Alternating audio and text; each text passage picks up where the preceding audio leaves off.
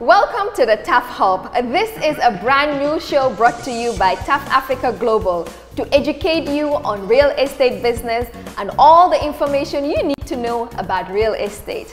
After 45 years of construction and real estate development in 8 African countries, it is time to share my experience, and it can only be done in the TAF Hub.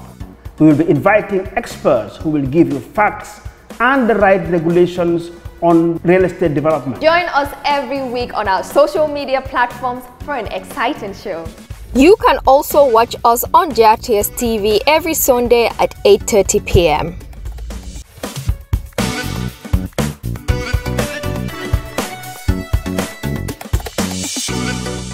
As you know, the TAF Hub is one of the initiatives under the TAF Africa Foundation, and we are trying to inspire the youth of this country. We cannot do all this by ourselves, so we look out to Gambians who are doing so well in the diaspora and about to come on holidays to the Gambia.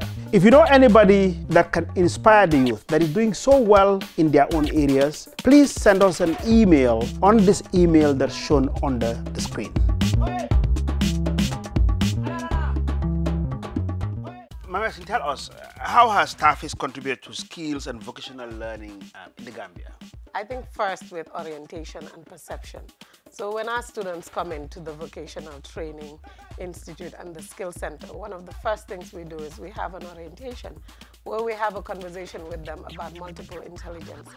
You might have academics, you might have social, you have different ways of being intelligent. Mathematics, measurement, and so on. We expose them to all of those and tell them that it is the system that has failed them and not them that have failed the system by not knowing that they have different intelligences. And so that's really important. The second thing we help them to understand and really hold on to is the fact that they are going to be the biggest employers in this country. So whereas somebody else can sit in an office, you are actually going to be employing a whole bunch of people, particularly in Africa, particularly given the numbers of young people we have. And so once they have a good grasp of who they are and what they can do, it then has to be backed up by action. And so, for example, when the COVID happened, when COVID first started, we had them make masks and make soap. And then we donated a whole bunch of them to offices around the country. And we were able to show them that as other people were pulling back, they were at the forefront. And then also that they can help take care of their families. So as soon as they start, whatever they learn, they start leveraging it in making money so they can start contributing to their own school fees and then to helping their families. Hey! Hey! Hey!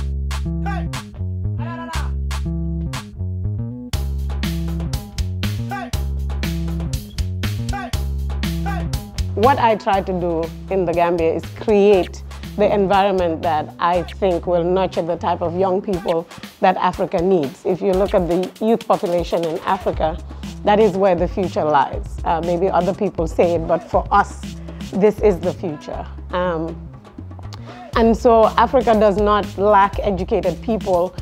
We don't lack the environment. We don't lack the resources, including the natural resources.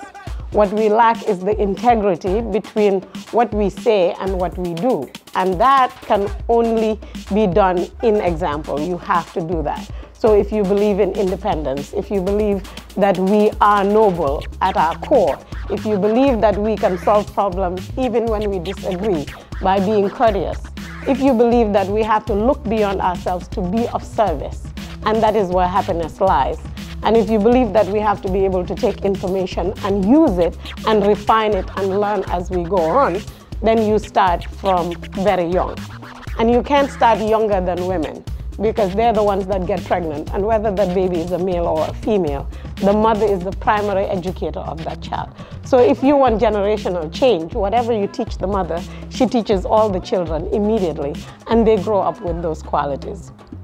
And in essence, the idea is that education is the key and service is the key. And service and education, when you combine them and you look at them in terms of health and you look at them in terms of agriculture, people have something to eat, people are healthy, people can think, they can learn together, then development continues in the right way.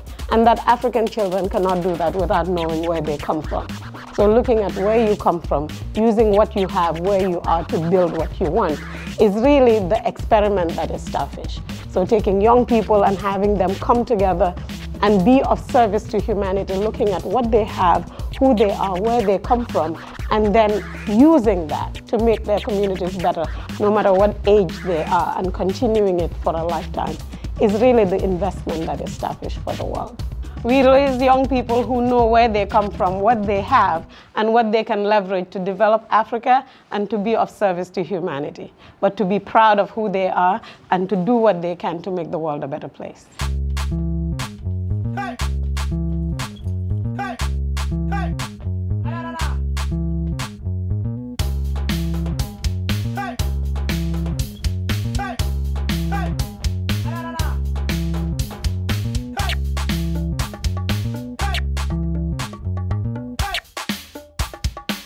Hi guys, I don't know whether you've heard about Starfish in the Gambia, in Lamin village. It was started by a lady.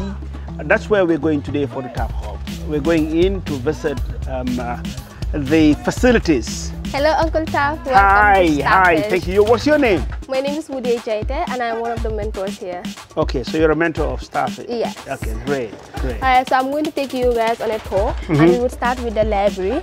So we are going to have someone talk to you about the library, our library program, and some of the projects we do at the library.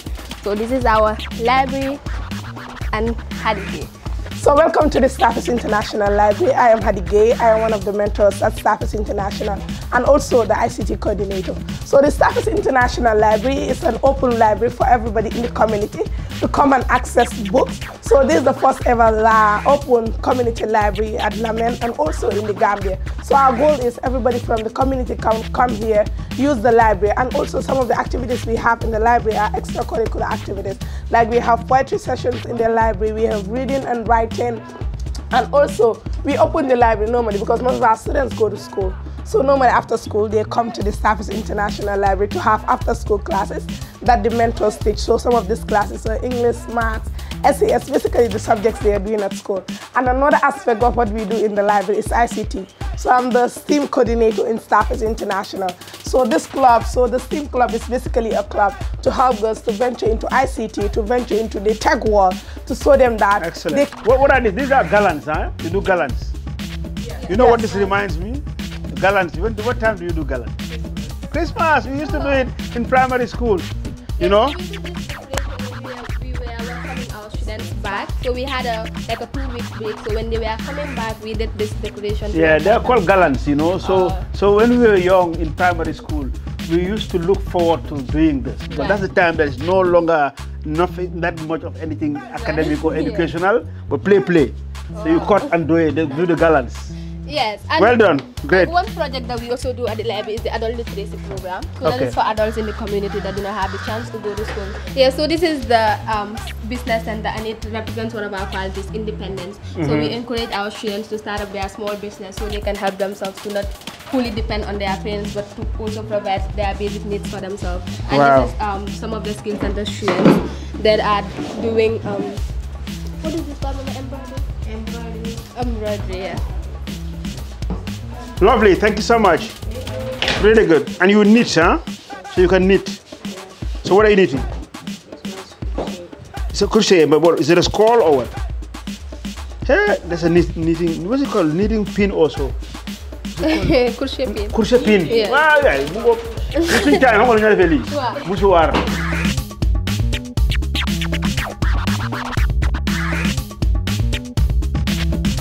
So we have the gazebo. So this is usually for students when they come from school. They can come and rest before it's time for Hello. activities. How are we doing? These are some of the library kids. And we're going to have Mary Bana talk to you about the health program at Starfish. Okay, all right, okay. Quick one, yeah. Like I mentioned earlier, I'm one of the mentors in the health program. Yeah. And so I'm just basically going to be sharing about our goals.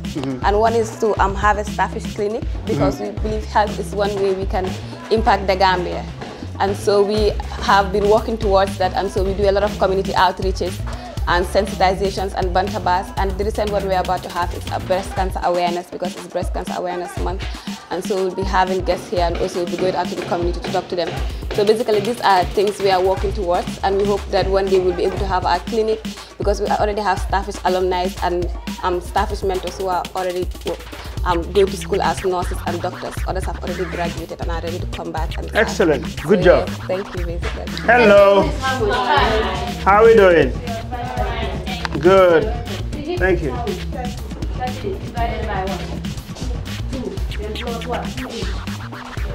You know, one thing that I always carry in my bag is this, a tip. Really? Yeah, I'll show you now. You know that about me and my bag. I always carry it because I measure for people.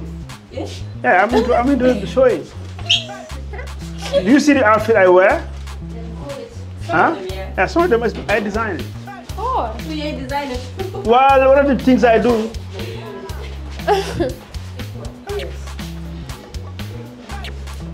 These are some of the products they make. Mm-hmm. Yeah. That's nice, lovely, huh?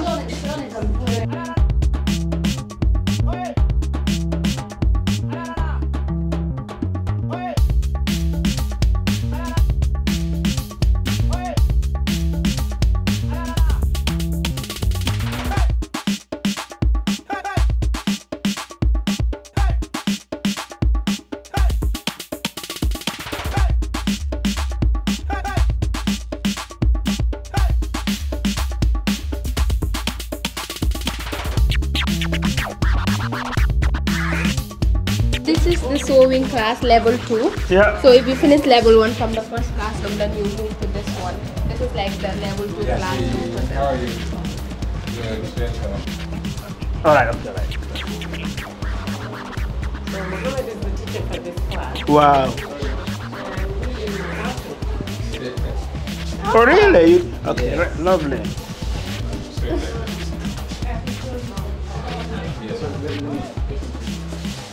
Wow, Mohammed, you're the teacher here. Yeah. This is my area. I love this. You love it. Thank you.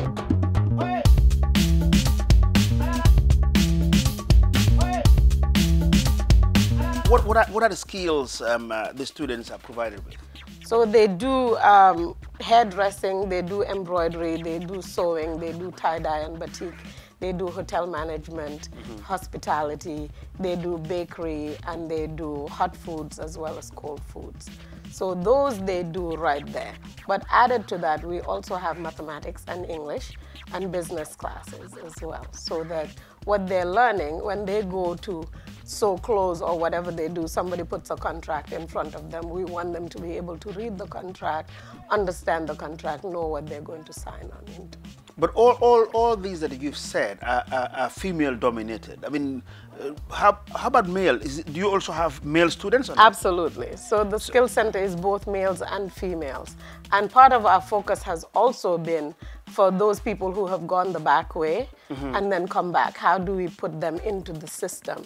Because they have also been exposed to why it is important to have a skill and leverage that skill. So our teachers are half male, half female, and then the students, we have a lot of males as well. So but what percentage? Male, we female, have, I would say the teachers are almost 50-50, and the students 75-25. 75 female. And, yeah. Okay, I'm happy with that. Yeah. You know, as you know me, I'm very female biased, right, and I'm not shy about it. But tell me, why is it important to allow young people to learn to lead and actually give them the baton to lead while you lead? Well, I think that it's an investment. When you make an investment, you want to see it working. To just wait and say, well, I don't know. At the end of the day, let me know what I have made is a huge risk to take, and definitely not worth it and not the smart way to go. So if these young people are the custodians of our future, then we want to make sure right now that they have the qualities. And how do we know they have the qualities if we don't put them in the field? And most importantly, if we don't allow them to make mistakes and we correct them in real time. Because if we don't do that, by the time we're old and they're making the mistakes, they're making those mistakes on us and future generations. Whereas while we are vigorous enough, we can actually lead side by side with them and show them that they can do it. and we can see that they can do it. So it's critical. Excellent. It's critical. Now you are in Lamin. Yes. But what's the plan of sustaining the chapter program in all regions of the country? Right. So I am in Lamin, but the students that have come through, we've had at least 1,000 students go through Starfish. So some of them have gone back to their villages to start chapters. So we have 8 chapters across the country. We have 2 chapters in Jara. We have Jara Soma, Jara Bureng. We have chapters in Fuladu, in Basse, in Bansang, and then closer to the Combos as well.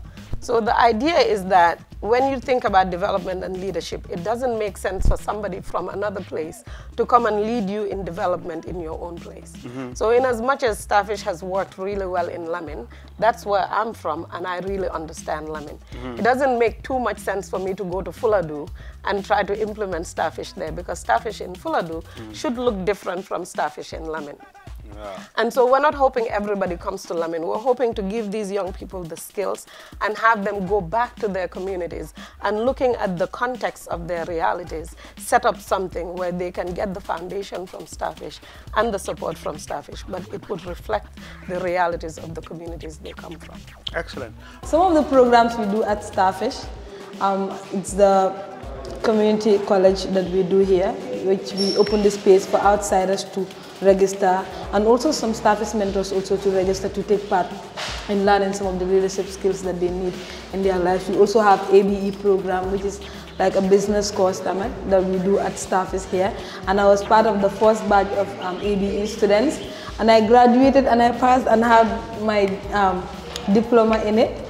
And one of the activities or one of the projects at Starfish that I'm very, very, very passionate about, and that keeps me, it makes me happy, is our chapter programs, because we have a lot of mentors here, and these mentors go into their different communities that they come from to go and start a mini Starfish there. So we have about 8 chapters, one in Jara Soma, Jara Bureng, Foni, Nyani Sukuta, Basse Bansang. And then when the mentors go into these communities, they are able to create safe spaces for these girls, because most girls in the rural areas, they don't have like mentors in their lives like we do. Because for me and other mentors at Starfish, when we started as Starfish students, we had mentors until after we graduated high school and all of that. So Starfish gave us the platform and the opportunity to go into the village to have a mini Starfish at Starfish. And personally, my chapter is at Jara Soma. And whenever I go to Jara Soma, it's always a beautiful experience. These people treat me so nice. And the girls actually created that space for me, that safe space for me. Okay, that's a good one to start with. So you cut and then you do what? Yeah? You shave it? Yeah. Excellent. Lovely. Well done. Great job, huh? Lovely, huh? Wow. This is where the money is there. The human hair and so on. I enjoy one of the TikTokers, somebody who TikTok about human hair that is costing $80,000. And it busted the TikTok. I love this one. Hold on. Do not criticize what you do not understand. If you can dream it, you can do it. Dream big. That's one of my philosophies. Tell me, how has Starfish Library impacted the community? Well, there's a good history about that. When I first started Starfish, I had 7,000 books and enough money to just build a one-room library and no money to pay a librarian. And so everybody kept saying to me, well, you can't have a library without a librarian. And I thought, if we're going into a community, instead of assuming that they're corrupt, let's give them the best and assume that they can be custodians of their own development. So we stamped all the books and then we put them in the library and we told all the kids, these are your books, they're for you, they're for the community. So when you see it anywhere in any home, you can bring it back to the library. And then 2 years later, 70% of the books were still in the library. Wow. Nobody had stolen all the books. So we started in the community with a conversation about trust, and then actions showcasing trust. And then after that, the community has rallied around us to support us. So the kids can come there, the parents know that their kids are going to a good place, they're getting a free education. Well, it's not free. They're paying back the education through service and through bettering the community. So it's a really good interaction and mutual symbolic understanding, as well as a give and take between us and the community. Excellent. What are the future plans for the library, the art gallery, ITC program, and all the departments at Starfish? So somebody asked me the question, what does Starfish not do? Yeah. Because we have so many programs. If you come to the campus, you have the skill center, you have sewing, you have embroidery, you have debate, you have the kindergarten kids, you have the art gallery, and so on. The idea really is to have a place where anything that a child needs to grow into a wholesome human being that can foremost be of service to humanity, that can look at themselves and say, what skills, what talents do I have, and how do I leverage that to helping other people and serving other people, then Starfish is a safe place for you to come to develop those qualities, to nurture those qualities, and to have the family support you need for it. So when it comes to the library, even though we have a physical library at Starfish, we do library programs where we go to villages and teach civic education and give out books and do reading programs. When it comes to the art program, we have artists come to Starfish, artists who don't have a place in their homes to do art and paint and draw. They can come and sit at the art gallery and draw. And somebody says, what do they get out of it? Or what does Starfish get out of it? Well, what Starfish gets out of it is if you're passing by and you see an artist, it becomes part of your psyche. Art doesn't seem so far removed from you, and you can come and talk to the artist and they can mentor you.